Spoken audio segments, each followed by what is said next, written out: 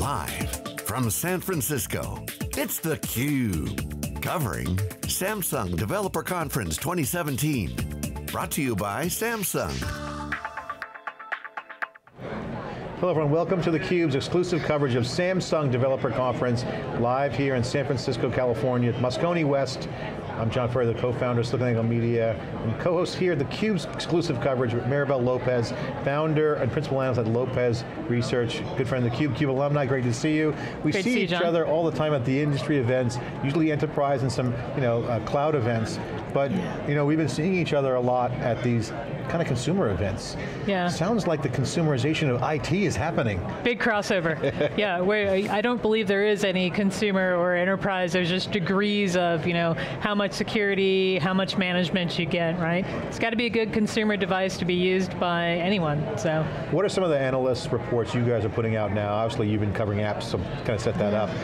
As you know, we always talk in the past about IoT, the intelligent edge, cloud, and the role of app developers that are coming into the enterprise.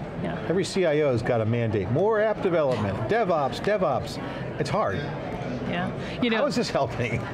I've previously come at this from the concept of mobile enablement in the enterprise, right? And now it just seems like we're just looking at new applications, new experiences that cross boundaries, right? Is it at your home? Is it in a hotel? Is it on your corporate campus, right? So I think the role of the app developer is changing to be more encompassing. I think the big news in all the shows we go to now is like AI and machine learning. That term is just everywhere. It's the IoT of 2017, right? Last year it was IoT, this year it's AI and machine learning, so we're seeing a lot of that for the app dev community. And now you start to see augmented reality, also known as AR in this space of Samsung and Apple and these new app developers. Augmented reality core, obviously from a development kit standpoint, big news here at the Samsung conference. The other big news is AR kit, AR core and AR kit. AR kit's the IoT piece.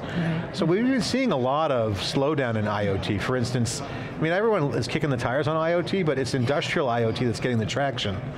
I think industrial IoT is getting the traction because they've been at it for years, right? It was M2M before that. If you look at what's happening in consumer IoT, it's still an absolute disaster. So I think the big news of the day for Samsung, obviously we just talked about how AI was in there, we talked about how AR, VR was in there, but what we didn't talk about is the fact that now we're looking at the Smart Things Cloud. And this is the attempt to say, listen, we've got many different clouds, how do we unify clouds as Samsung, and then also how do we let other people participate in the cloud? Because the real challenge is everybody has their fiefdom right now. You're in the Apple fiefdom, you're in the Google fiefdom, you're in the Alexa, Amazon fiefdom, right? How do we get to a point where I can just use my stuff? Yeah, this is classic breaking down the silos Absolutely. in the world we talk about in the enterprise. And that's been like a 2-generation initiative. But you look at the guests I just had on theCUBE, Mary Min and Greg Ayers before that, they're a different culture. They don't really give a crap about plumbing. Right? No, they're producing AR games, they got security challenges, so their development challenges are very DevOps native, they didn't sign up for DevOps, they just are DevOps cloud native. So that world is one. Then you got the IT guys going, wait a minute, I got to support this new edge device. Right, I've got to manage it, I've got to secure it. Those worlds are coming together. Yes, absolutely. Your thoughts on Samsung's opportunity? Are they poised? Do they care about IT? IT care about Samsung? Samsung's a big company, right? So it really depends on what division of Samsung you're looking at, whether or not they care about IT. What I would say though is that they're trying to make moves that can work across the board now, right? Trying to make a cloud that can be secure for your consumer things, but can also be up-leveled if you want to make it an enterprise of things cloud as well, right? The AI concept is really about just creating usability, and I think when we think of DevOps, what we think about is creating better application experiences that can know you, that can respond to you, and this is the whole, we talked about big data a few years ago, remember everything was big data, right? Well, big data is now machine learning and AI, which is the natural evolution of it. So I'm starting to see a lot of things that can be used across Samsung, so I do think in that regard they're well positioned. They've got a lot of technology in the home, they've got a lot of presence for the enterprise mobile camp. The IoT camp I think is a wild card for everybody right now. What do you think about Samsung's chances with the cloud they have? Because they sprinkled a little bit of cloud cloud in there. They didn't talk about data at all, which I was surprised, kind of inherently. Maybe it's a privacy issue, a security thing. But I love the presentation about the kitchen. Oh yeah, because the kitchen is where, and the line was the family hub for the home, right? The family hub, but that's where everyone hangs out at the parties, right? Everyone ends up in the kitchen. But it kind of highlights this consumerization trend.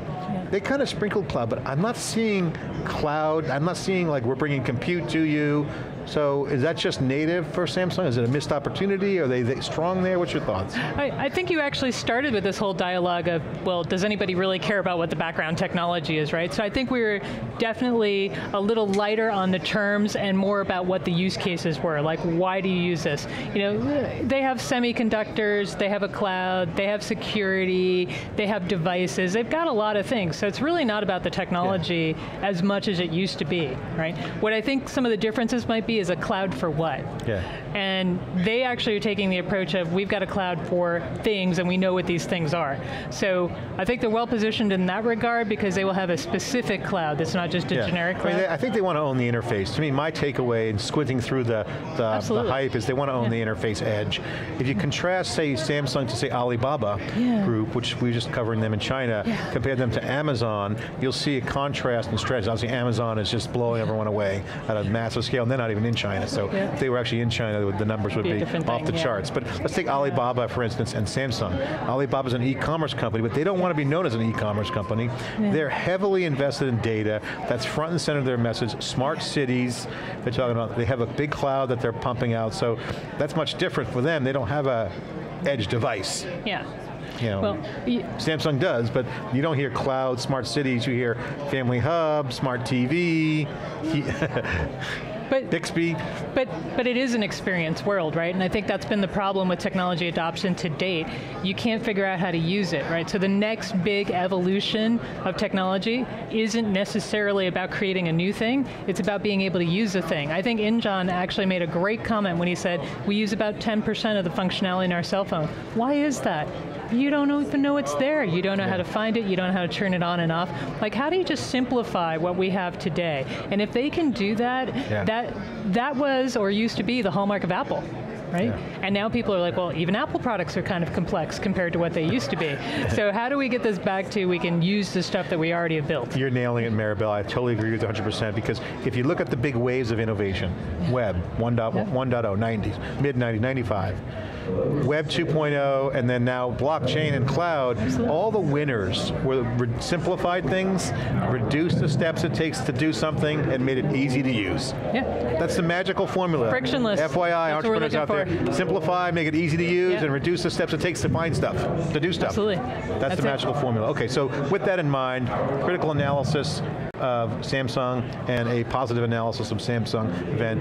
What did they do right here, what are they doing right, and where can they work on? Okay, so what they did right, I think they're finally trying to pull together all the different versions of Samsung and allow you to have a couple of things, Bixby and cloud that go across devices. That's right. What I think they still need to work on is there's still boundaries there. It's not exactly clear like where things start, where things end, and they're a little cryptic on the details right now. You mean under the hood? Under the hood. I mean, I think devs are here to figure out what's going on, how do I make this happen? So there better be some real serious deep dives in these dev sessions so that they know exactly when they leave what they can build with Samsung and how does it work with non-Samsung things. That's still a huge And obviously cloud, multi-cloud, enterprises, you need infrastructure. I mean, smart cities, smart homes, you need plumbing. You need to have compute power, you need some storage. I'm not hearing any of that here. Well, maybe. No, I don't think that was a tone that they were trying to take. I think they've been looking much more high level at if you're a developer, what experiences could you have? I'd also like to see more about how to help monetization. If you go to I.O., you go to WWDC, there's always these big slides about how are we going to make money as developers by using this platform. And so that's something we need to see a little more of. I got my Samsung smaller phone, and I got to get the Galaxy, the big one, looking good. The screens are great, the cameras are great. The Note 8 is really great. The Note 8 is phenomenal. Device, you know the one with the pen? That's the one with the Note. Okay, Maribel, thanks for coming on. Appreciate you sharing your analysis. A quick update, what are you doing now? What are you up to? What are the key research pillars for you? Everybody's trying to figure out what machine learning and AI mean for them, and then what are the real use cases behind IoT? So we talked a lot about industrial IoT. Is there anything else? Is there IoT for Gen Biz? We'll have to find out. Maribel Lopez has been on theCUBE so many times, she's practically an analyst on theCUBE here. Great to have you come on, really appreciate your insight. Check her out, Lopez Research, the best in the business, been covering the span of enterprise to IT to consumerization. This is theCUBE bringing you all the action, live here at Moscone West, exclusive coverage of Samsung Developer Conference, bringing augmented reality, virtual reality, all this new user interface to the masses. All the reality. All the reality. Everywhere. This is theCUBE, data reality here on theCUBE, a new TV show. Thanks for watching.